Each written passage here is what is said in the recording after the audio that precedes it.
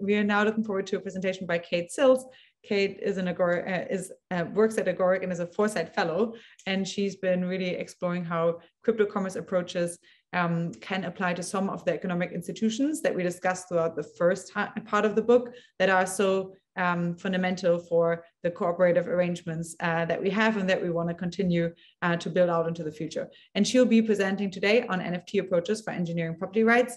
And I'm super curious to discuss, maybe afterwards in the off-the-record discussion or later, how it relates to the more cryptographic land title registries that we discussed in the earlier chapters that Hernando de Soto pointed out were really tremendously beneficial for unlocking a lot of the informal sector's capital and contributing that to the economy. But then I'm also really interested in discussing how it relates to potentially more future-facing problems that we'll tackle in 2 chapters down the road, which is the problem of how can we maybe create a blockchain-based property rights regime for the division of future space resources as a universal basic capital for humanity. And so that's a mouthful, but maybe we could tackle that or foreshadow that already. Maybe not, but we'll get to it eventually. For now, I'm super, super happy to have Kate here. Kate, please take it away. The stage is yours. I'll share more info about you in the chat. All right. Well, thank you so much. Let me just share my screen here.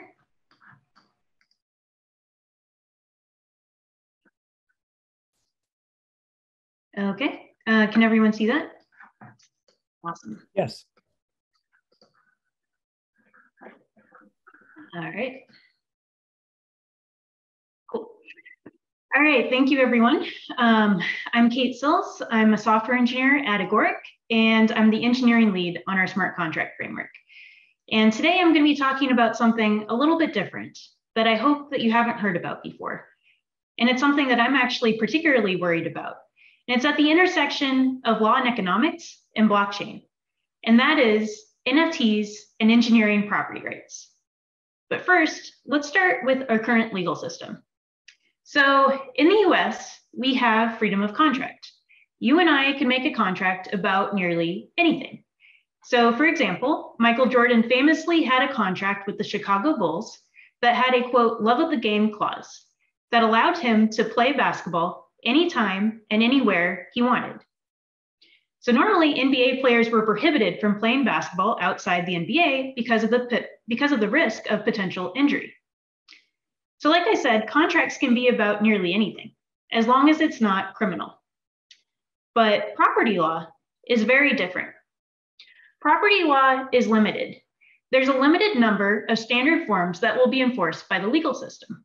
So for instance, if I make a deal with Michael Jordan saying that he's allowed to play basketball on my property at any time, even after I sell it, that will not be enforced by the courts. And the only difference from the Michael Jordan love of the game clause is that now we're talking about property, not contract. So you might be asking, why is that? Why is property law so different from contract law? And the answer is that property rights are in rem, meaning that they're rights in a thing. It's the right to exclude the world from a thing that you own. Contract rights, by contrast, are in personam. They apply to particular people. So what does this mean? So as a person in society, I have to be aware of the boundaries of other people's property, whether that's land or other kinds of property rights, cars, books, what have you. But other people's contracts are their business, and that shouldn't affect me. So why does property have a limited number of forms? Well, it turns out that new forms of property can lead to higher transaction costs for everyone else, because everyone else is affected. So let's go over an example. So normally when 2 parties buy or sell something, it doesn't have a huge negative effect on everyone else. So let's say that Alice sells a baseball card to Bob. All of the other buyers and sellers in the baseball card market are pretty much unaffected. Maybe the price changes slightly, but that's it. Now let's say that Alice creates a new kind of property right. Alice takes her baseball card and decides to sell ownership of the card per day of the week. So you can own the card on a Monday, someone else can own it on Tuesday, and someone else can own it on Wednesday. So let's say that Alice sells the quote unquote Monday right to Bob. Now, if Carol is buying a baseball card from Bob, she has to ask Bob if she's buying ownership just for Mondays or whether it's the rights to the whole card, the usual rights that you would have to a baseball card. So now, even if you aren't interacting directly with Alice or Bob, the search costs, the time that you spend investigating whether a deal is right for you, have gone way up. For every baseball card that you want to buy, you have to make sure that there's no weird side agreement in property law, these are called fancies, attached to it. So adding fancies makes the search costs for everyone else go up because they have to make sure that fancies aren't attached to the property before they buy it. So let's talk more about search costs. Search costs are a type of transaction costs.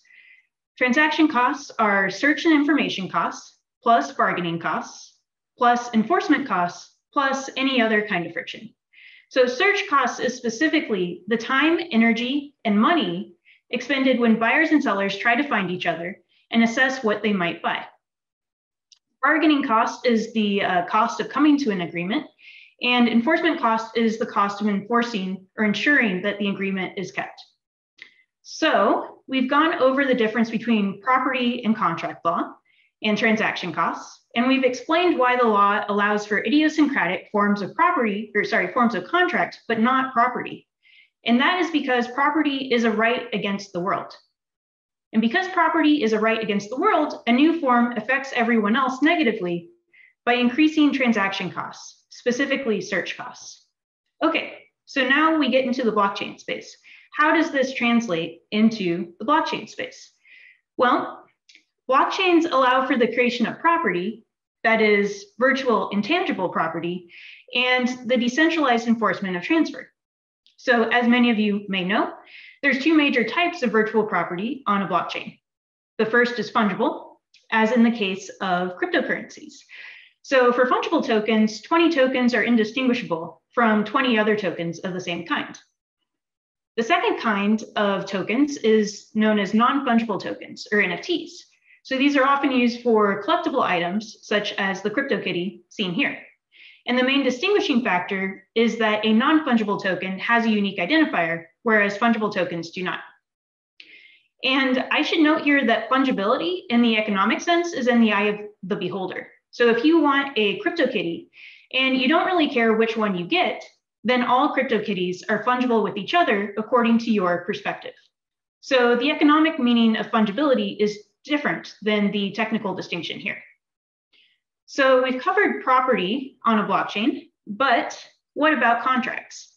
So blockchains have a thing called smart contracts. A smart contract is code that runs on a blockchain that either produces virtual property or transfers virtual property or some mix thereof. And importantly, it does so according to the rules specified in the code. And a smart contract is very different than a legal contract in that the enforcement mechanism of a smart contract is possession of the virtual property by the code itself. So what do I mean by this? As an example, let's look at a time-locked smart contract. So let's say that Bob owns some tokens. He sends the tokens to the time-locked contract. Now the contract has sole possession of the tokens. Bob has no access. And per the code of the contract, the smart contract releases the token only after the expiration date. The expiration date passes and the token is released back to Bob. So you can see there's a number of really unusual things here. First, Bob is the only party. Bob is binding his own future actions. This is not something that a court would normally enforce. These contracts would be known as Ulysses contracts, and they're not enforceable in a court. So this is very unusual. Second, the enforcement mechanism, as I mentioned, is that Bob is actually handing over possession of the token to the code itself. So a similar thing happens with commercial trades on a blockchain. Let's say that Alice and Bob want to trade their tokens with each other.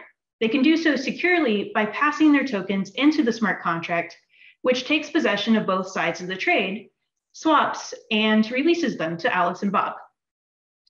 So let's go back to the baseball card on Monday's example. How would this work on a blockchain? So now let's say that the baseball card that Alice owns is a virtual baseball card or an NFT. So Alice sells Bob the right to her virtual baseball card, but just on Mondays. So how does she do that? Well, if Alice gives Bob her card on a Monday, Bob is now the full owner as far as the blockchain is concerned, and Bob can run away with the card. Alice won't ever get it back. So instead, the blockchain way to do this is something like this. Alice sends her virtual baseball card to a smart contract. The contract keeps her card in escrow and gives her back 7 new cards, 1 for each of the days of the week. So Alice can sell the Monday card to Bob and keep the rest for herself.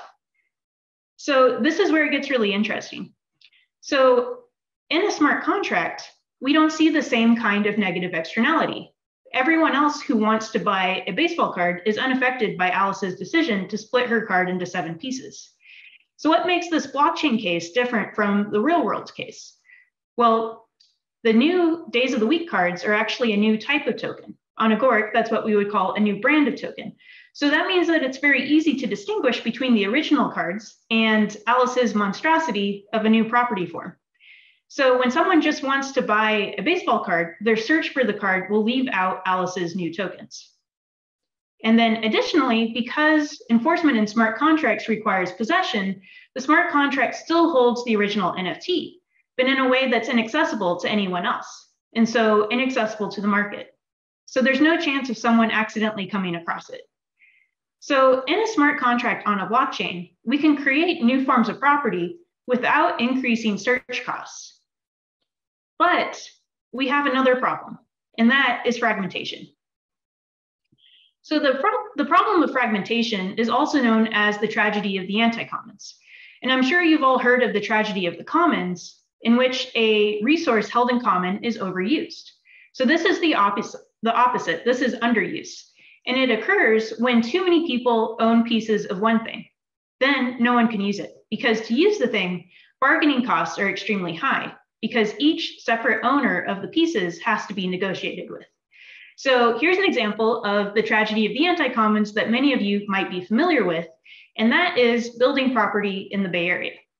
New buildings are almost always vetoed by one person or another, so it's nearly impossible.